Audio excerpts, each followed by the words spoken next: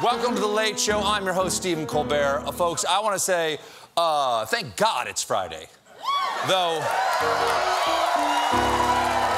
I'm not entirely sure God's the one who's been in control this week, because the news is a hellscape. You know what they call the presidency the bully pulpit? The president has a bully pulpit.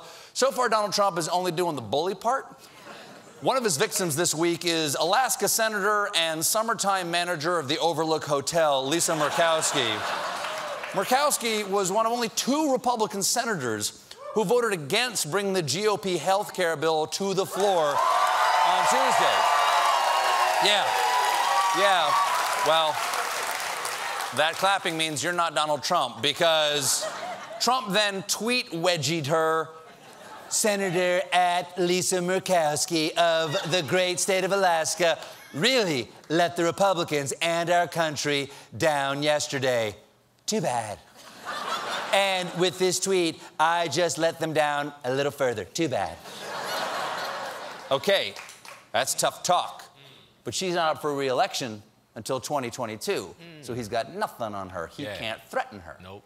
Which is why the Trump administration instead has threatened retribution against the entire state of Alaska over Murkowski's votes.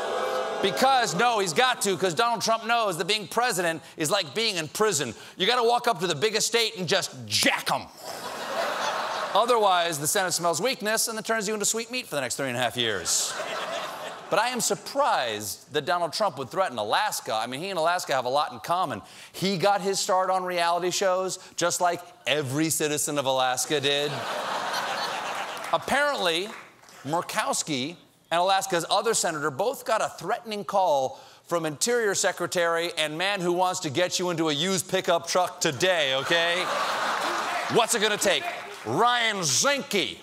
The Zink called the Alaskan senators to tell them that the vote had put Alaska's future with the administration in jeopardy.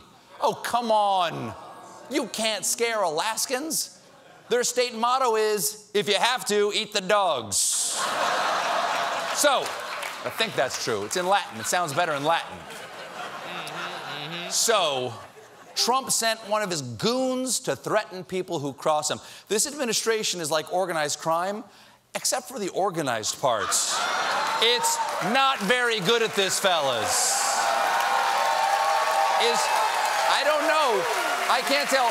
Is Donald Trump really willing to throw an entire state under the bus just because his feelings are hurt?